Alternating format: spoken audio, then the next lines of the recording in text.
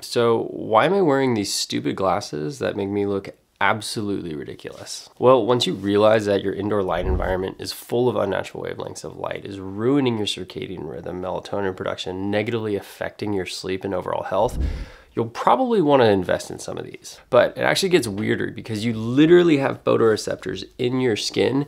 And when you fully understand the science behind this, then you'll come to the realization that light that touches your skin at night impairs your circadian rhythm and is horrible for your health. And this is because humans are meant to experience very bright days and also very dark nights. And we're currently pretty much doing the exact opposite. We're indoors all day, and then we turn on all the lights at night and watch our bright TVs and phones. And this is why people are megadosing with melatonin, eating Ambien like it's candy, and why we have horrible sleep hygiene. So if you actually want to improve your sleep or your circadian rhythm, try to spend more time outside during the day. Keep the lights off or very dim at night. Invest in circadian friendly or incandescent light bulbs, and then wear these dumb glasses if you have LED lights on in your house at night.